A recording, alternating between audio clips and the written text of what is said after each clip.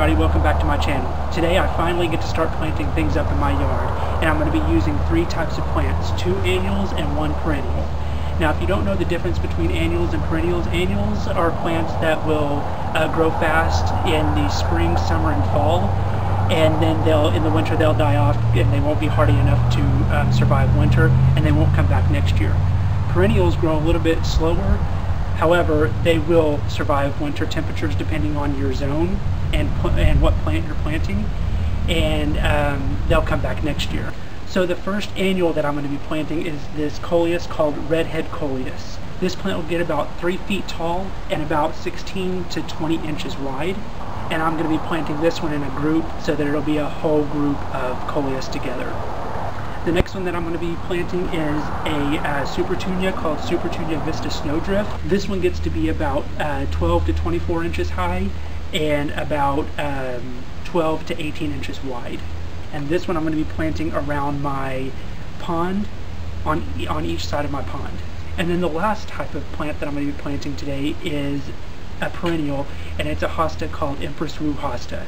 And this one I am most excited about out of this group of plants, because this one, I have other hostas in my front yard and they get about 1, maybe 2 feet tall. This one will get up to 4 feet tall and 6 feet wide. So I'm very excited about where I'm going to be putting this one because I think it's going to look great. So now I'll show you where I'm going to be planting all these. Alright, so this is where I'm going to be putting the Head Coleus. In between them there's going to be a section of grass, and you can ignore the edging that I have there. I just have that temporarily because I'm going to be redoing the grass in this area. And then once the grass grows in, I'm going to be removing that. And then in front of it, all that's going to be rocked in. I'm kind of in the middle of that right now. So on either side of, I don't know if you can see it very well, but there's some steps right there. On either side of those steps is where I'm going to plant these Coleus. So let me swing the camera around to the front so you can kind of see what it looks like from the front. Alright, so there's the steps. And then I'll have some Coleus over on this side. And then I'll have it over on this side, on each side of the steps. So next I'll show you where I'm going to put the hostas. So with these hostas getting 4 feet high and 6 feet wide, I want to put them quite a ways away from each other because I do not want them to touch and form a hedge. I want them to be a single plant. So I have this one over here. It's up next to the bricks, and then in front of the bricks it's all going to be rocked in. And I kind of want the hostas to grow over the bricks a little bit. And then the one in the back there, I have it in front of a power pole to kind of distract from the ugliness of the pole there. And then over here I have a grouping of trees, and I'm going to be planting one right in the middle of those. These will need part shade to full shade. So right now it's a little bit sunny on these two, and then this one's getting shade. But this is the evening time, and this is the only time that they're going to be getting sun, so they'll do really good here. So now let me show you where I'm going to be putting the Supertunia Snowdrift. Alright, so now I finally get to start planting things around my pond. I have 3 over here on the left side and 3 over on the right. Let me get it a little closer so you can see. I'm going to plant these close enough to where they'll either touch or almost touch and fill in the sides of the pond. And then I'll eventually be planting something over in front of the pond. And then I have the other 3 over here. So now I'll go ahead and get started planting all these up.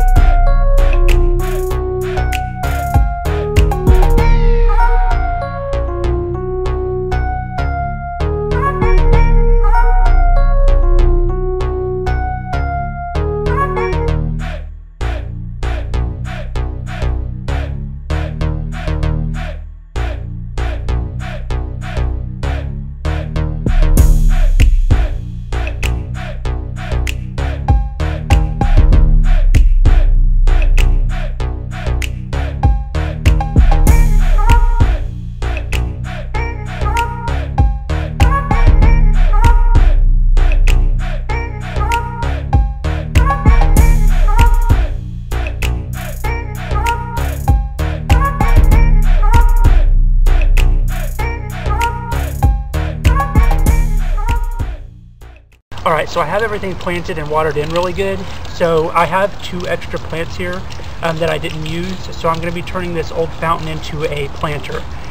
This used to have 3 buckets on it, but I used the 3rd bucket for the top of my water wheel, and this thing leaked really bad, so I didn't want to use it as a fountain anymore. I've already drilled holes for drainage in the bottom, but I'm going to need to drill a hole in each of these that's a little bit bigger so that I can run drip tubing up through the bottom. So let me go ahead and show you how I'm going to do that. Alright, so you can see that I have the 3 drain holes already drilled in here. So I'm just going to come over here to the side and use the drip tubing that I'm going to be using is 1/4 inch drip tubing. So I'm going to use a 1/2 inch drill bit to drill the hole for it on the side.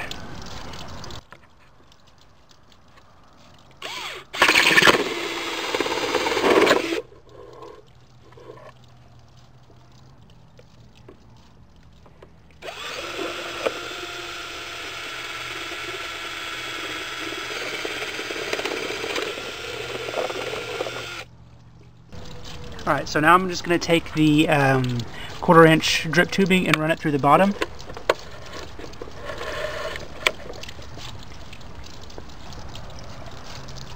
And then I'll cut the extra off. And then I'm going to do the same thing to the bottom bucket and then connect the 2 with a T connector.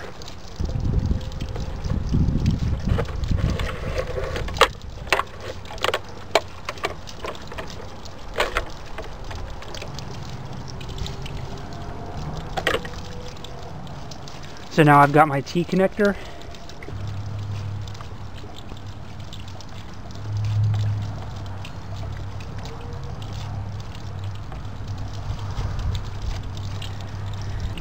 Alright, so now that I have the T connector on there, I can go ahead and hook up the other line.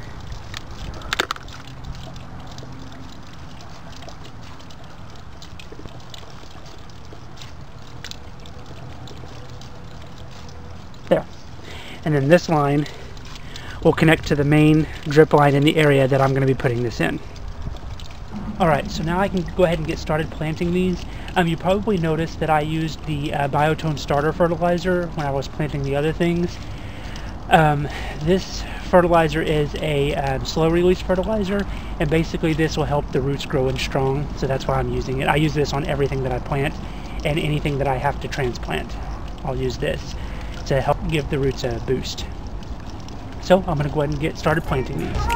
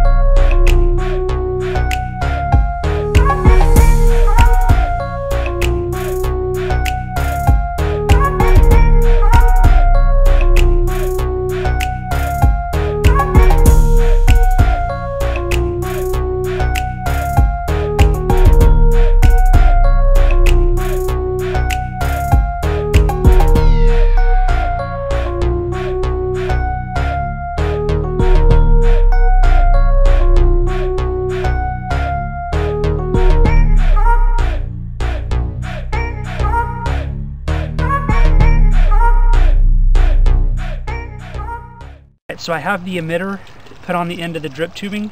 So now all I have to do is put it on a stake.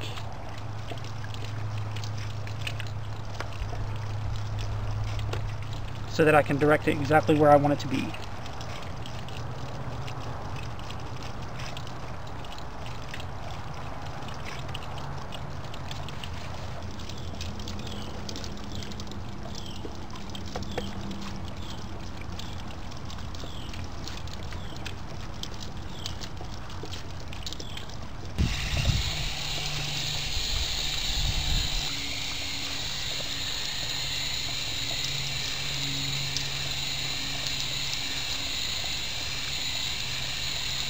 Alright, that's it for this video. Thank you all so much for watching, and don't forget to like, comment, share, and subscribe to my channel, and we'll see you in the next one.